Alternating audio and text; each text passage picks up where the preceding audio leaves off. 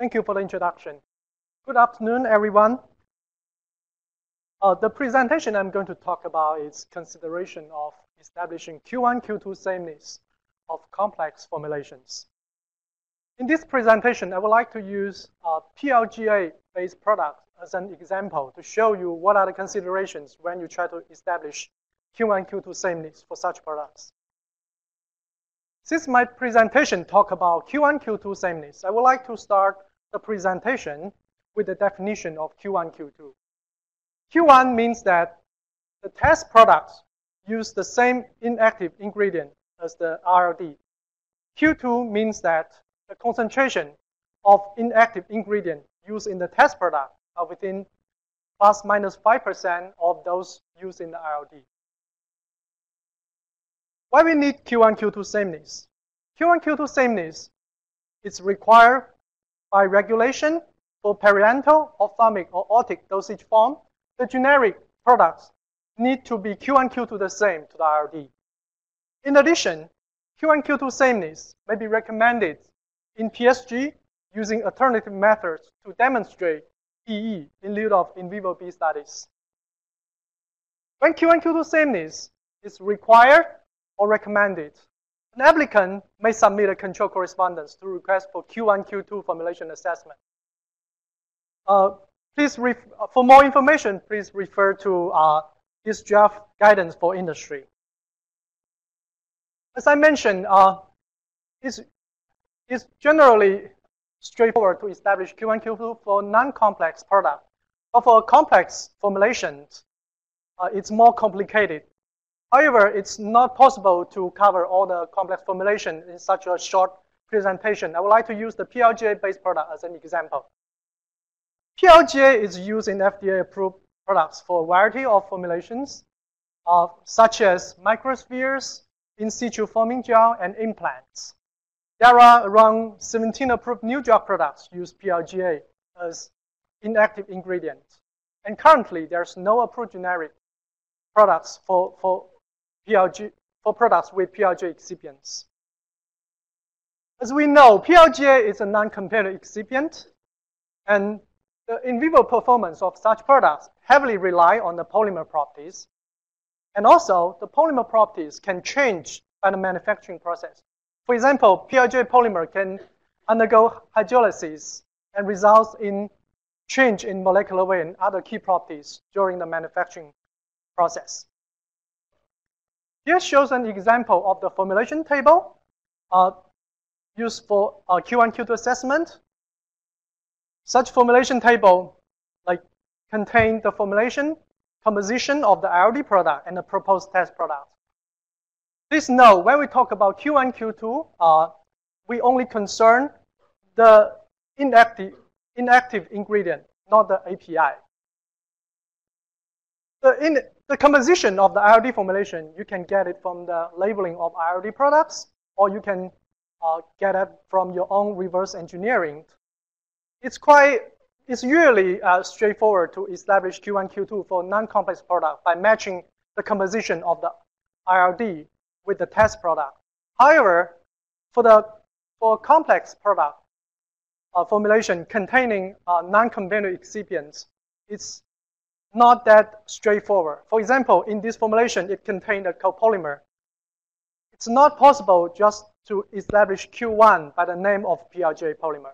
Therefore, a composition table alone is not sufficient to make the Q1, Q2 assessment. Therefore, you're recommended to provide comparative physical-chemical characterization data on the PLGA polymer from the generic and the RLD. The characterization should include, but not limited to, composition, molecular weight distribution, polymer structure, inherent viscosity, glass transition temperature, and polymer end cap. If the polymer is a star polymer or it's a branch polymer, you should also categorize the branch frequency.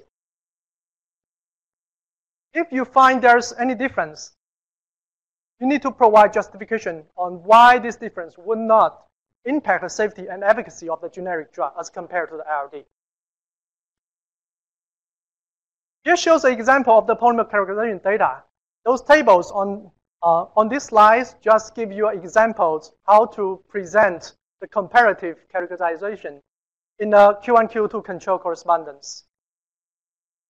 Please note, when you submit the Q1, Q2 control correspondence, we are not going to pre-review your data. So you may submit your method validation in the ENDA.